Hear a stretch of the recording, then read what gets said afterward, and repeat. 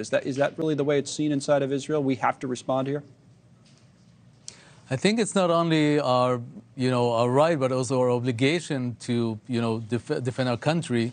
And I think that what we're doing right now is trying to assess what the options are, not only in Israel, but together with our international and regional allies in the Middle East.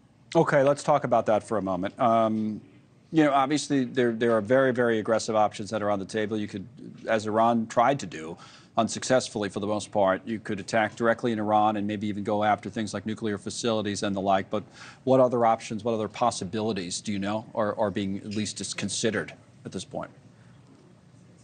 You know what? I don't think it's smart to go into details right now because, and of course, I don't pretend to have the full information right now. But I think what's really clear for us is that we want to bring peace and stability to the Middle East, to our region. And to do that, we cannot appease dictatorship regimes just like the Iranian regime.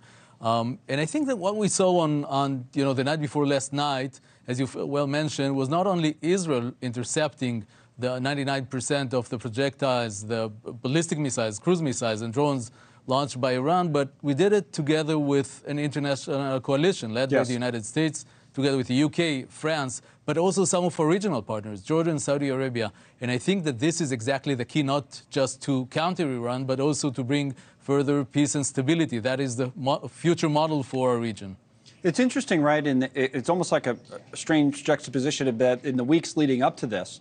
There have been so many stories done. We've talked about it ourselves here about how the world at large is kind of turning against Israel, or there's not as much support for its war efforts. We even have all these protesters today, mind you, that we're watching all around this country and stopping traffic, pro-Palestinian protesters. But you bring up the larger point that when push came to shove and Israel needed its allies to stand up and help defend itself over the weekend, that they were there, the United States, all these other countries. So what does that tell you about support for Israel around the world right now? Absolutely, absolutely. And I think that what President Biden showcased during the weekend is that his commitment to Israel's security is ironclad. But it's not only President Biden, it's also in Europe. And I think there is a very basic and deep understanding that when it comes to Israel's security, Israel's even existence in the region, there is a very strong commitment because this is exactly what the Iranians are trying to do.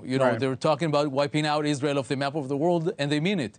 And we know that the Western world, the big democracies in the world, stand with Israel, and they stand strong. At the same time, as I mentioned, you do have these protests, especially today, these pro-Palestinian protests. You're in Chicago. You probably saw what happened at O'Hare earlier today. They were stopping traffic there. This is San Francisco, I believe. We're watching again the Golden Gate Bridge. We've seen it in New York. What goes through your mind when you see all of that? You know what? I really think that if these people try to get sympathy for their cause, this is not the right way to do it. They make a lot of people very angry, and you know what? I think they totally fail in what they're trying to achieve. So you don't think they're not accomplishing what their goal, whatever they're setting out to do? You don't think it's effective? I really try to separate, politics and criticism over certain politics of Israel, which is very, very legitimate. We conduct dialogues with our friends here in the United States, in Europe, and our regional partners, but that is not about Israeli policies. It's about anarchism. Speaking of Chicago, Chicago is going to host the DNC here in August in the summer, and I think this is just one big rehearsal to the DNC. This is what they're aiming for. All right, Yinam Cohen, live from Chicago. Thank you for coming on today. We appreciate it. Thank you for having me. Thanks so much for watching. Just go to joinnn.com to find News Nation on your television provider. And don't forget to click the red subscribe button below to get more of News Nation's fact-driven, unbiased coverage.